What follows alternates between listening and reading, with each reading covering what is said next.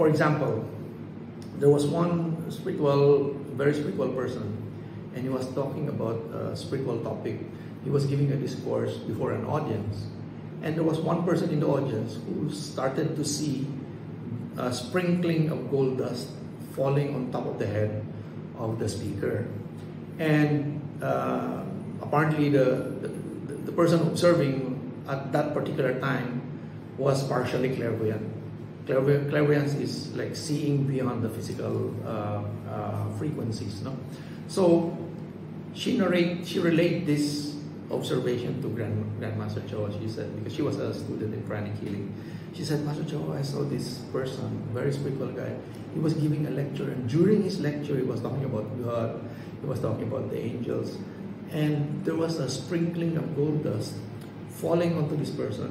And initially, she had thought it was real gold dust because the person was on the stage, and he said maybe someone is up there, and the gold dust looked like the glitter, you know, that sometimes you use in festivals.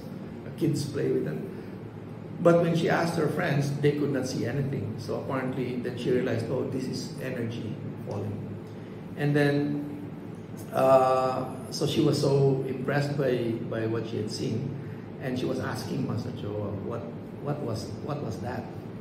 And Master Cho said, oh, that's gold energy, and it comes onto the head of spiritual people, and saints are often depicted with a halo around the head, because that part of their energy body, the aura, no, that part has turned golden because of the spiritual energy that has come. And after this explanation, Master Choa rolled up his sleeve, and he asked the lady, can you look at my hand? And the woman said, Master, that's solid gold. It's not just gold flakes or glitter. The gold was all the way down to the bone marrow. So she was touching to test and see, Master Choa, it's in the energy, it's not in the physical body. So in the teachings of Master Choa, in Arhatic Yoga, we are taught that the aura, the etheric body, turns golden through certain practices which involve a lot of energy. So movement of energy in the body, moving the energy from chakra to chakra, and using prayer to bring in additional energies, using mantra to bring in additional energy. So all of these techniques combined help to accelerate the production of what we call the golden body.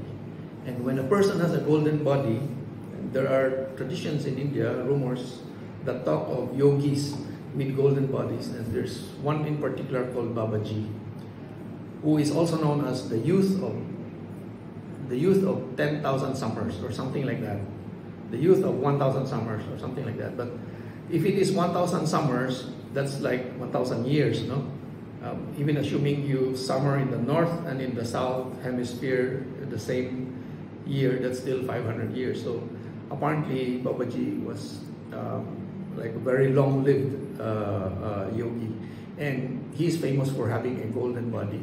And this gives us a clue as to what the golden body does. The golden body facilitates the assimilation of the life force, the life energy, the prana from the surroundings, facilitates the assimilation of this prana and distribution into the physical body. And the result is that because of the regular and steady flow of prana into the body, by virtue of having a golden aura, the aging process of the physical body slows down. And to some extent may even, not just slow down, but maybe even stop, or I'm told maybe it reverses a little. But that is a rumor. No? I have seen though some of Master Choa's students who are young looking, and when you find out their age, you say, what? You are already you're already 40, but they look like a decade younger than what they should be. So the importance of energy is should not be omitted. You know, it is extremely important. If you have the knowledge of the energy, then it helps with so many other things.